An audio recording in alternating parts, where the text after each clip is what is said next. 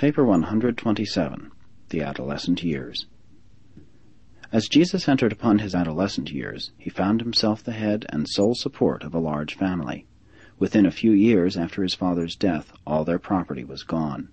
As time passed, he became increasingly conscious of his pre-existence. At the same time, he began more fully to realize that he was present on earth and in the flesh for the express purpose of revealing his paradise Father to the children of men.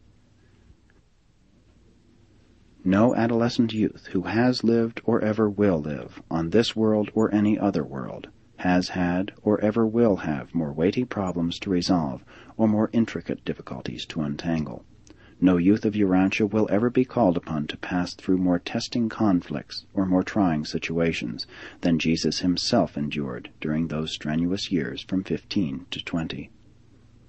Having thus tasted the actual experience of living these adolescent years on a world beset by evil and distraught by sin, the Son of Man became possessed of full knowledge about the life experience of the youth of all the realms of Nebadon, and thus forever he became the understanding refuge for the distressed and perplexed adolescents of all ages and on all worlds throughout the local universe.